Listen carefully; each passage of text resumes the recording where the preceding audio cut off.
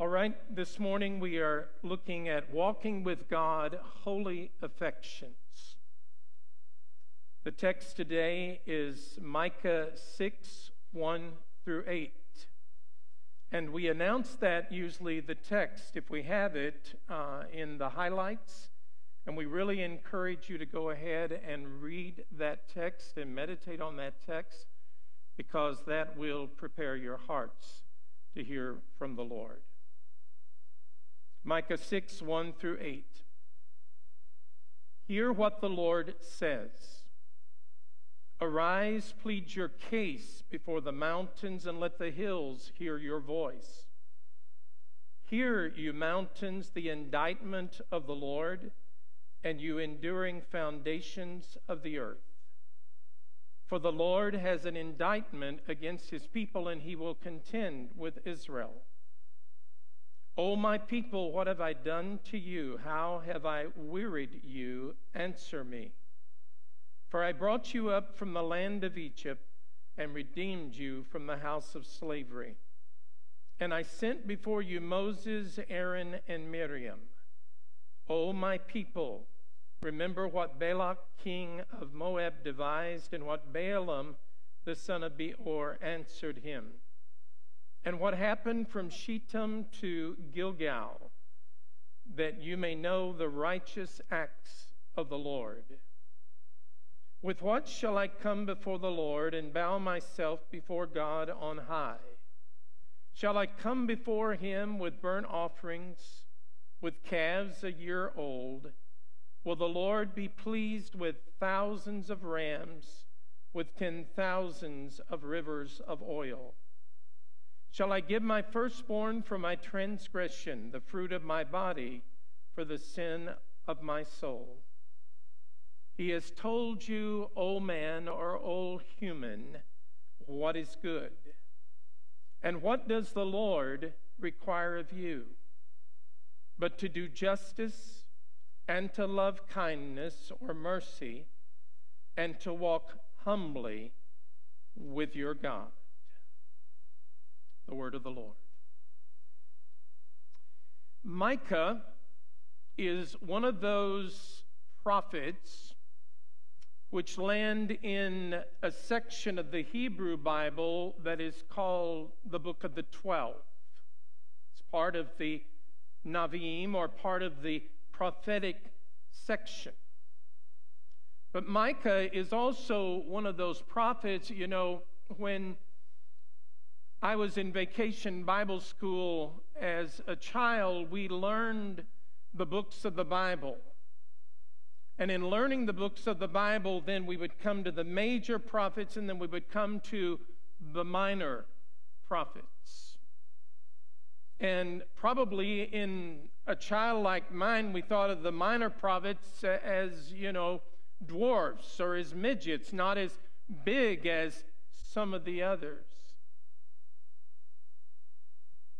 And it's not so much that they are less important. They are, every one of them, even like Obadiah, if he just has one chapter that has come down to us, if there were just a few verses, it is the word of the Lord that comes to these prophets.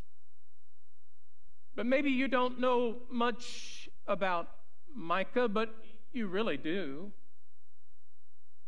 Micah had a contemporary that you probably know better, and his name was Isaiah. Isaiah is quite a large book. If you sit down in one setting, you're going to be sitting there while reading it. But they prophesied at the same time under the same kings, probably around 740 BC. Micah is from Moresheth. Moresheth is near Jerusalem, and Micah is prophesying to the southern kingdom, but as someone said, with a side glance to the northern kingdom. The northern kingdom, of course, separated after Solomon's death when Rehoboam began with arrogancy and pride, and the 10 northern tribes separated from the house of David. But God had a plan and has a plan, and he will carry out that plan through the house of David. And so Micah, his name is in Hebrew, Micah. It's 2 words. Micah is who is like. And of course, it is probably understood that what Micah's what his name means is Micah, who is like the Lord. And so we read even those words in the 7th chapter of Micah, when in the ending of the book, after all the judgment and the mercy mixed, judgment does not have the last word, but mercy wins out. And Micah says, who is a God like you, Micah, pardoning iniquity and passing over transgression? For the remnant of his inheritance, he does not retain his anger forever, because he delights in steadfast love. He will again have compassion on us. He will tread our iniquities underfoot. You will cast all our sins into the depths of the sea. You will show faithfulness to Jacob and steadfast love to Abraham, as you have sworn to our fathers from the days of old. The prophets carried the pathos of God. They carried the passion of God for his people. And there is one particular affection or passion that God had and has for his people, which drives this pathos, which drives the passion of God. And so the different prophets in different ways embodied this passion and carried this passion. Perhaps Hosea the most poignant way, because he had to marry one who was in the red light district and she kept running off from him, and yet he redeemed her. He went and bought her out of slavery and was told by God to love her, and finally she settled down and was his faithful wife. That was a picture of the pathos of God, of the passion of God, of this steadfast love. And when you read the book of Micah, what you see that is the meta-narrative of all of the book and all of the prophecy of Micah, it is the steadfast love of the Lord. Notice what I read to you, that God delights in steadfast love. That's the reason that Micah does not end in judgment, but the steadfast love of the Lord and the faithfulness of God wins out over everything else. The Hebrew word for this steadfast love, and it's ubiquitous in the book of Psalms, is chesed. Chesed. Remember Jeremiah, or whoever the author was in Lamentations, when Jerusalem was lying in ruins and it looked like all of God's promises had failed, and yet the author reminds himself of the faithfulness of God, and he said, your chesedim, your hesed, is renewed every morning. Probably one of the greatest interpretations that I ever heard from the translation of hesed. It is the stubborn kind of love that God has for us that will not let us go. I want you to get a hold of that this morning, because that is the kind of love that has captured our hearts. God is not fickle in his love. I was talking to someone in my office this week, and I was talking to them about this Hesed love, and they looked at me and they said, "It's fierce love then, isn't it?" And I said, "Yes. It's fierce love." And we used to sing a song around here about his reckless love. It's a fierce kind of love. And we cannot even begin to pan the depths. We cannot fathom the depths of this kind of love that God has for us. And someone said, "Well, I like that message this morning. I came in here kind of feeling guilty, and now I like love because love's going to let me do whatever I want to." After all, God loves me. Yes, he does.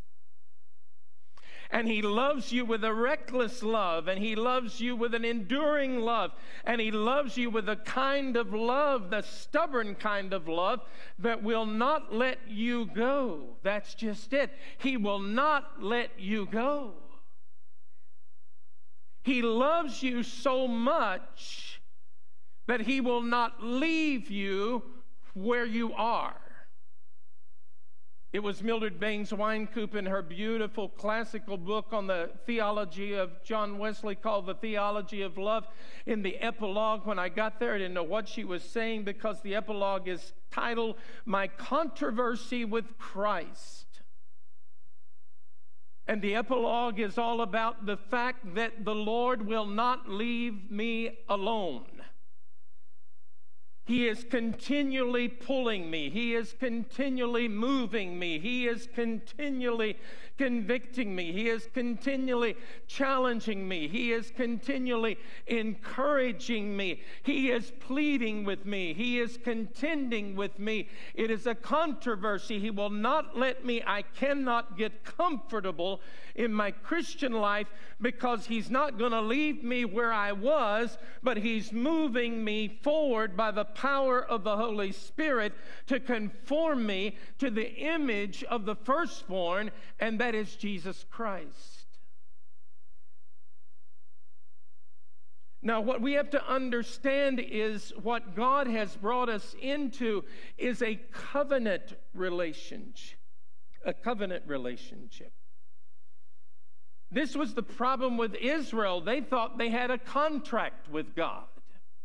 Quid pro quo. Just as long as they were bringing the sacrifices, just as long as they were coming to temple, just as long as they were doing what worship looked like to them, then God had to protect them, and God had to just wink at their sin, and God just would leave them where they were. But that's not what they had. It was not. Covenant relationship is not a contract. But because contract is something that has stipulations on both sides, but you don't have to have a relationship.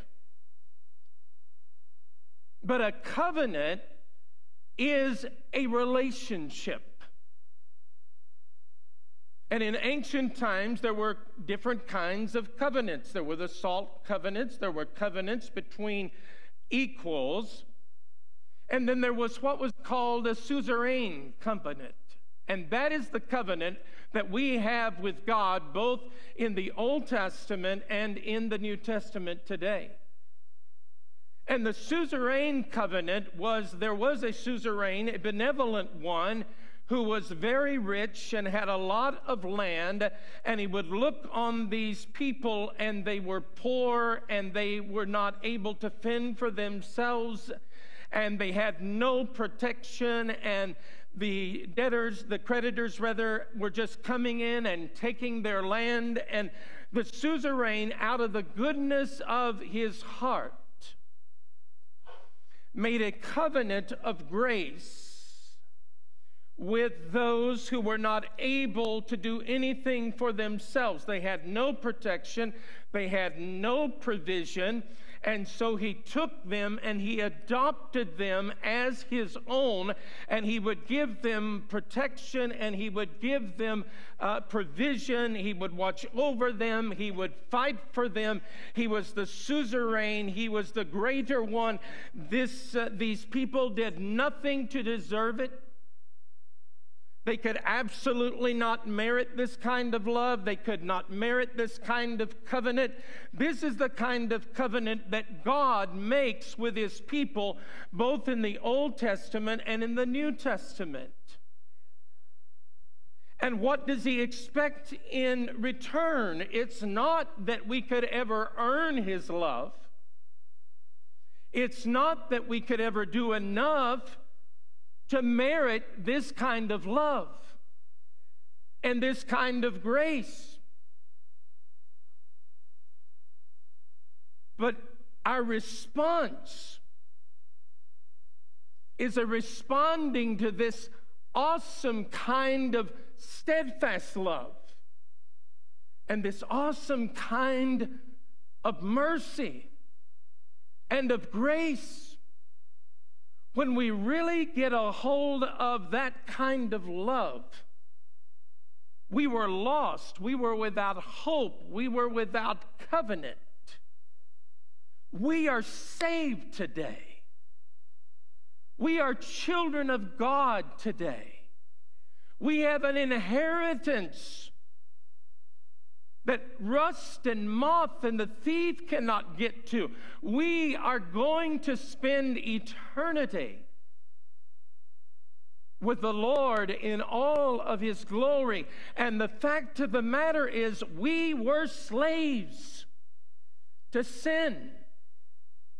We were born with a natural bent towards sin. We were born with a bent towards self-sovereignty. The Lord has freed us.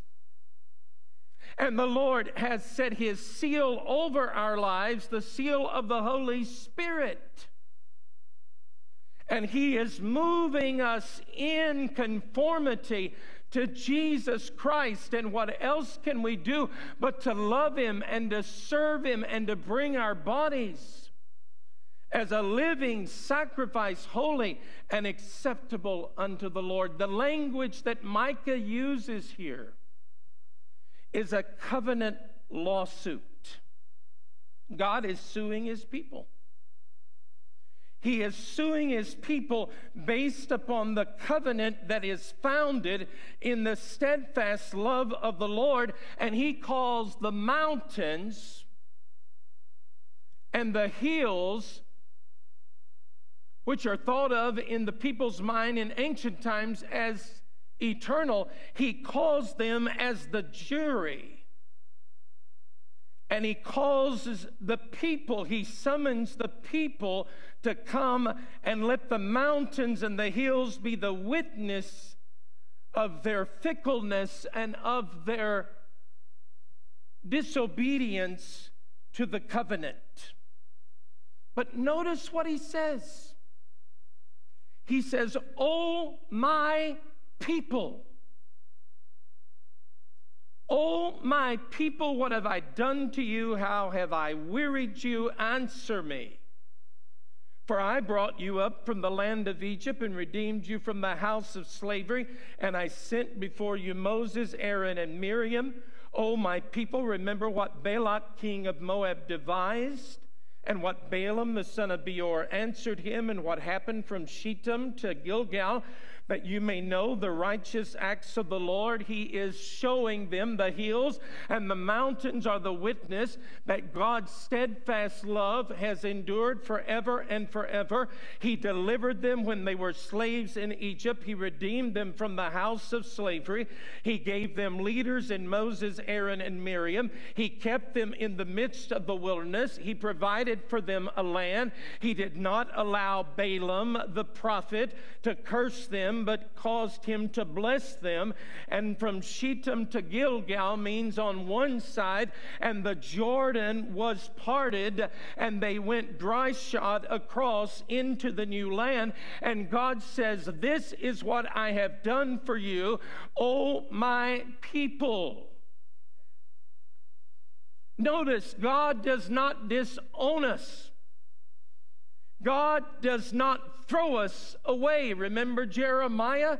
He went down to the potter's house, and God said, watch the potter. And the potter began to form the clay, and there were flaws in that clay. And so the vessel was not able to be centered, and so the potter patiently remade that clay. That's how God found us on the wheel, and there were flaws and weaknesses, and still are in us, but with his hands of mercy and with his steadfast love, he doesn't throw us away, but instead he comes to us and he summons us. Listen what he says. He said, I will contend with Israel. I will contend with my people. I don't know about you, but I'm thankful when I fall flat of my face that the Lord doesn't walk away from me, but the Lord begins to deal with my heart, and the Holy Spirit begins to show me, I'm not throwing you away. You see, there's a shame-based religion that sometimes some of us get over into, and what it leads to is performance. And the shame base acts like this. When we're tempted or when we fall flat of our face into sin, we hear this voice and it said, you're good for nothing. You're not worth anything. Why would you go to church? Why would you try again? That's a shame base. And what happens is you try to get up over that sin by doing more and more and more until you're on a performance track and you say, I did this much for the Lord today. I prayed this much and I went to church this many times. That's what Israel answers God with. What shall I come before God with? How shall I bow before God? Shall I come before him with burnt offerings, with calves a year old? Will the Lord be pleased with thousands of rams, with thousands of rivers of oil? Hyperbole, shall I give my firstborn for my transgression, the fruit of my body for the sin of my soul? He has told you, O man, what is good, and what does the Lord require, demand of you, but to act justly and to love mercy and to walk humbly with your God. The more and more we do, that shame base just gets worse and worse. You can mark it down. The Holy Spirit doesn't use shame. The Holy Spirit draws you and contends with you with cords of love. And when you hear those voices that talk about you, your identity, that is shame, and that is of your own accord or of the enemy, but he's putting you in the place of nothingness. When the Holy Spirit contends with you, he doesn't in generalities, because he loves you so much, and he will point his finger at that sin. He'll point his finger at that temptation, and he'll say, this is not who you are, but you are a child of God. You belong to Jesus Christ. You have been redeemed by the blood of the Lamb. You are loved of God, and it's that kind of love, and it's that kind of grace, and it's that kind of encouragement that causes us to want to get up and to want to say, Lord, I don't know why you love me so much. I don't understand. I can't comprehend this kind of love. But when you pour that love on, everything else falls strangely dim in the light of your glory and in the light of your grace. The Holy Spirit loves us so much, all right, with a fierce kind of love. And you see, when it's a contract, Ryan, would you come here, please? When it's a contract, because God has called us to walk with Him. God has called us to act justly, love our neighbor as ourselves. He has called us to love mercy. We can't give mercy until we understand the kind of mercy that God gives to us. When we are merciful, when we are showing that kind of mercy, because what else can we do? Because God gave us that kind of mercy. What God wants us to do is to walk with Him in victory and in freedom and in holiness and in the love of God. You see, if you've got a contractual idea of salvation, here's what happens. You come and give your lives to Jesus, and He takes you by the hand. And He makes a contract with you, but you better not mess up. Because if you mess up, He's just going to be done with you. That's a contractual. But the fact of the matter is, when you receive Jesus, the Holy Spirit comes into your life. And the Holy Spirit puts a seal on your life. And the Holy Spirit isn't going to run away. He's not afraid of dirt. He's not afraid of failure. He's been doing this a long time. He's had to work with the best and the worst. David said, against you, you only have I sinned and done this sin. He did adultery with Bathsheba, and yet he prays, Lord, create in me a clean heart, cleanse me with hyssop, and I shall be clean. Take not your Holy Spirit from me. And David is in the presence of God today because of the Holy Spirit and because of the mercy of God. And so we begin to walk with the Lord, but all of a sudden something trips us up. And the enemy comes right in and said, you're good for nothing. You may not as well try. But the Holy Spirit said, I'm right here. And you keep walking and you trip up again. You really want to do the will of God. You really want to be what God wants you to be. And you really want to love God like you want to love Him, like God is telling you to love Him. And I tell you this, brothers and sisters, you can call it what you want, but every one of us, when we start out with Christ, I think there's a honeymoon period when nothing can go wrong and God just pours on His love and His presence, and you sense that presence, and then all of a sudden the Holy Spirit begins to contend with you because He saved you out of sin unto something, and that is freedom and the conformity to Jesus Christ.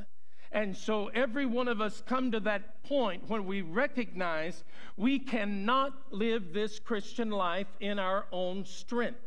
And however He gets us there, and whatever you may call it, it is a work of the Holy Spirit. You're not going to get more of the Holy Spirit than you got when you came to Christ in faith.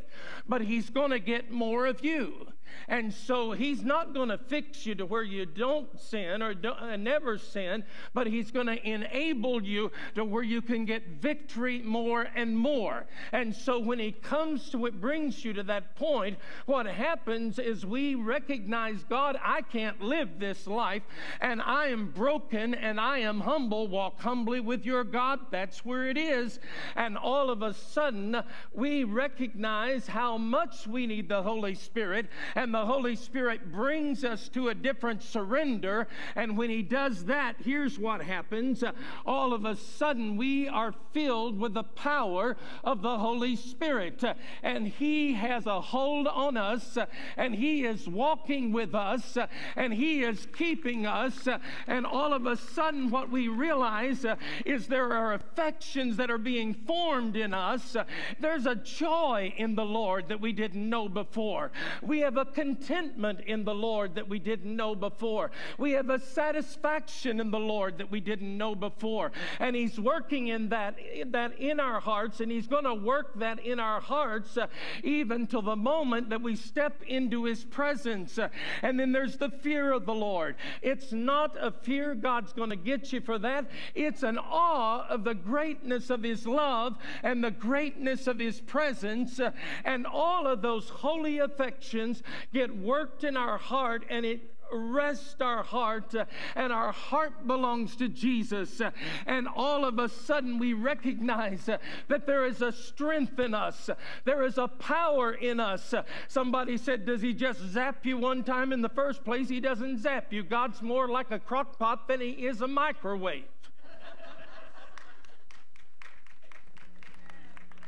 Amen. It's a process, but that begins a process that will continue. Yeah, it may be a crisis, but there's one, and my mother used to say 11 crises. Because the Lord has one goal in mind, is to shower you with His love and conform you to the image of Jesus Christ. And when the Holy Spirit is in control of your life, and it's a daily surrender,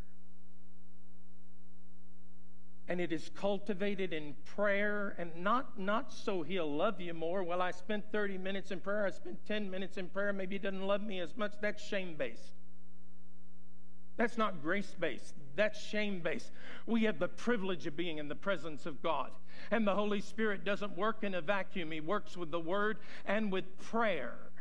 And when we walk with Him and follow Him and have sweet fellowship with Him, the temptation can come along, but we don't have time for that. Like Nehemiah, I'm working for the Lord, I'm living for the Lord, and I have the strength to say no. And the stronger and stronger we become. Will there ever come a time when there is not the possibility of us falling flat of our face? Absolutely not. We are still in the flesh, but through the Holy Spirit, as we cultivate that relationship, it is a progressive work. Look back over your life.